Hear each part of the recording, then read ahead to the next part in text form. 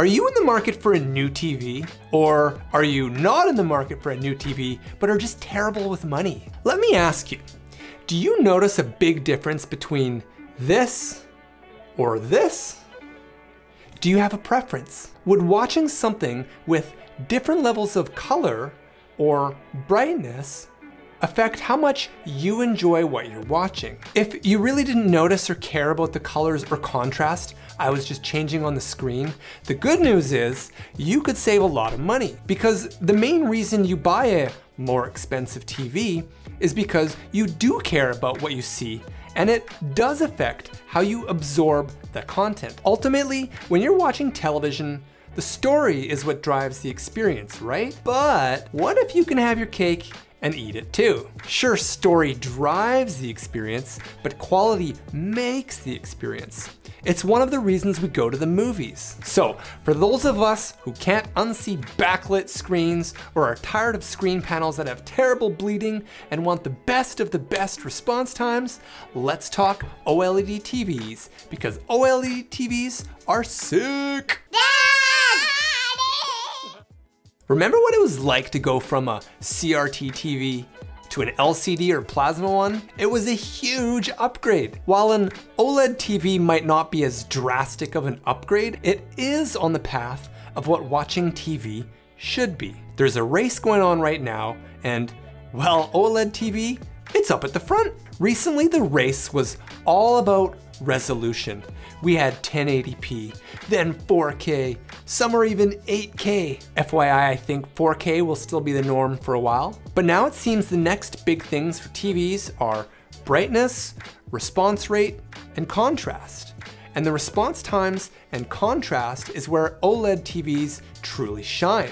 There's a reason why Nintendo put them in their new Switches, right? So I recently acquired a used 2016 LG OLED TV because one of my buds has upgrade-itis and sells me his old stuff. Thank you, buddy. And even though it's over 5 years old, it's incredible. OLED technology isn't new. It's been around. It's just been inaccessible to a lot of us for years because of the high price point. We're finally getting to a time where the price is more reasonable, which is why I wanted to make this video. Because some people are probably wondering, is OLED still a good choice? Take a look at this. This is my older Vizio 47-inch LED TV. Look at it beside my new to me OLED TV.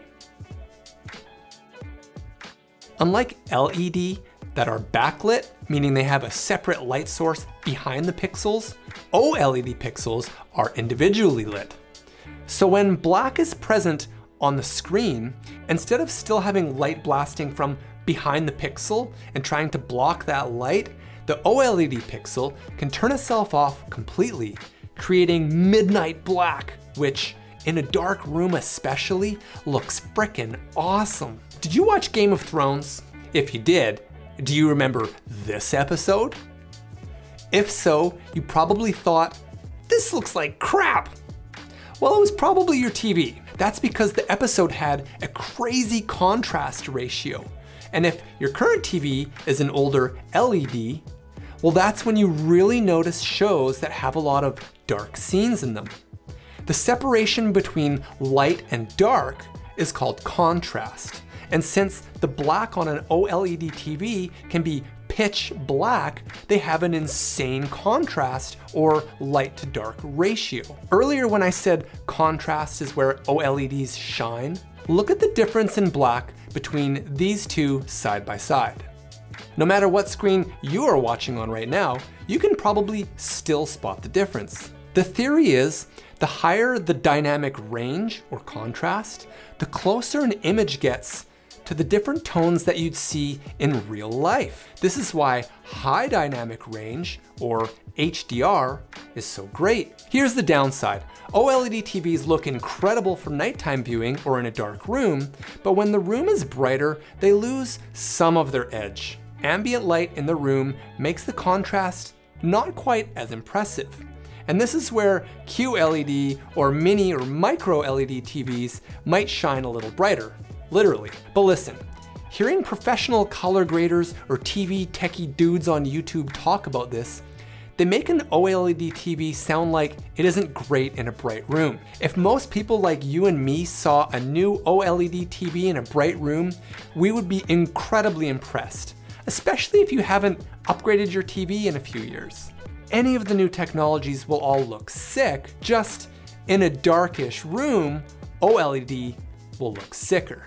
Let's talk about one really important feature, and that's pixel response time. When things change on the screen, especially in something like gaming, the response time for OLED smashes everything else. So if you're planning to game on your TV, it's another huge reason to get an OLED. Burn-in isn't really a concern these days. As long as you refresh the TV every so often, read the manual, just to prevent burn-in at least. So as far as a con goes, that really isn't one anymore. Okay, you might be thinking, who really cares about pitch blacks and response times? Do I really need an OLED TV instead of something cheaper? First, depending on where you're going to put the TV makes a difference. If it's going in a bedroom where you do your watching in the evening, it will look incredible. If it's going in a bright living room with lots of windows, even though an OLED would still look great during the day, but if that's where you watch TV mostly and you don't game, then I would say go to the store and look at it side by side with the newer LED TVs. You might be able to save a lot of money buying something else which still looks great. But if you like watching movies at nighttime or in a darker room, or if you enjoy any type of gaming, I think an OLED TV is an absolutely safe buy. You could order it online without even seeing one in the store, and I guarantee you'll be happy with your purchase. They're that good. And once you've set it up and kick back, watching whatever show you want in HDR, you'll smile really wide and won't miss that money you spent for 1 second. There will always be newer technology right around the corner. Micro LED looks awesome, but it's going to be super expensive for a long time. If you can get a good deal on an older OLED TV like me, or you can afford to buy one new, I highly recommend it. At the end of the day, when I was watching movies on my cheaper RCA panel at nighttime, there would be a space scene on, and where it would look black, it wasn't. This took me out of the experience of the story. Since upgrading to an OLED TV, I often smile because of how good it looks. But most importantly, I'm not taken out of the action. I got my cake and I'm eating it too. To further complement your new TV, make sure you watch this video next. Thank you for watching. Please thumbs up the video if you got a sec, and sub to the channel if you haven't already. See you next time on The Sad Life. Dad!